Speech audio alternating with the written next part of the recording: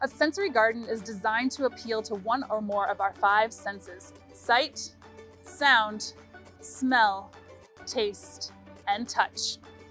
There are a lot of great benefits to a sensory garden. They're places of therapeutic healing, ideal for meditation.